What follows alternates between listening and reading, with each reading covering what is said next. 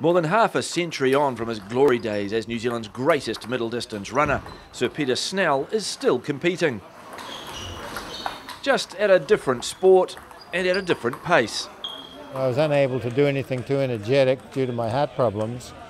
I couldn't, for example, play squash or racquetball. Table tennis was a possibility. And I've grown to really think it's a really fun game to play. I enjoy playing it.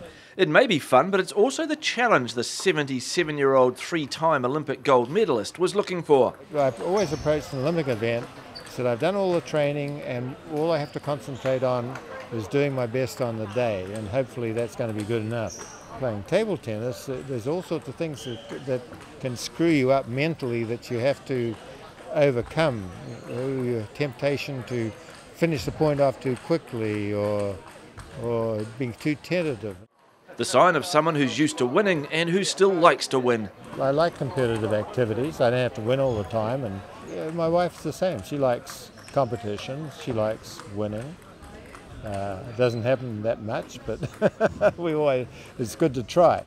He'll be trying extra hard when he teams up with wife Mickey in the mixed doubles, which brings added pressure.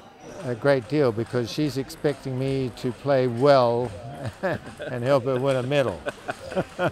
So hopefully this Kiwi sporting legend will be signing off from these games with another medal.